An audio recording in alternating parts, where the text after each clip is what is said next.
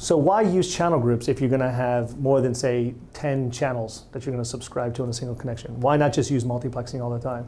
Well, channel groups actually expands the number of channels you can actually subscribe to, from a recommendation of, say, less than 50 or a real recommendation of less than 10. Channel groups allows you to subscribe to up to 20,000 channels on a single connection.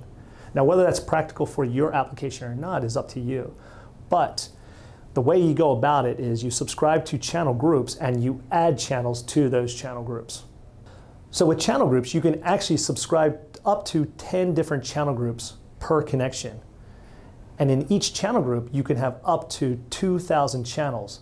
So let's review that for a second. You subscribe to a channel group, you add channels to that channel group, and you can remove those channels as well. And that's the same concept as subscribing and unsubscribing from channels.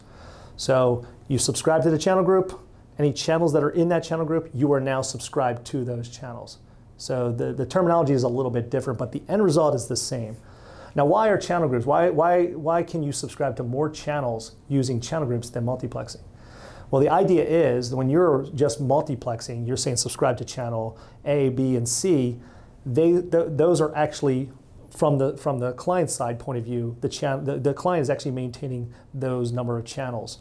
And it ends up in the URL, the length of the actual URL. With channel groups, you're just subscribing to the channel group, or up to 10 channel groups. And on the server side is a list of those channels per channel group. So the server is actually maintaining that list of channels, and that's why we can provide you with more channels per connection.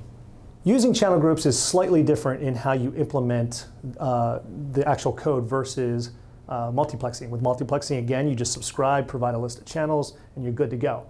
With channel groups, you have to add a channel or multiple channels to a channel group and then subscribe to that channel group. But again, you can't just subscribe to an empty channel group. It will give you an error. So if you in your application, you want to make sure that when you subscribe to a channel group, it does already have at least one channel in it. From that point forward, though, that channel group is just like a channel. Anybody can use that channel group, and it's up to your application to decide whether that channel group is unique to that user or is available to a number of users. When you actually use channel groups, when you subscribe to a channel group, you need to provide the channel group name and then a callback for that channel group. And then all channels in that channel group, any messages that are received on those channels will actually be received by that callback. But if you think about the power of channel groups, you provide a channel group that has some sort of context to it, say sports versus news channel group versus a finance channel group.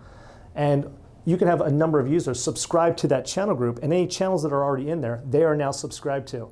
And then you can have your server actually add and remove channels to and from that channel group. So rather than having the actual client applications do the add and remove or subscribe to and unsubscribe from those channels, your server can now be in control, which is a really powerful concept, because once the server adds or removes that channel from the channel group, everybody, all clients that are subscribed to that channel group have now seen that effect immediately.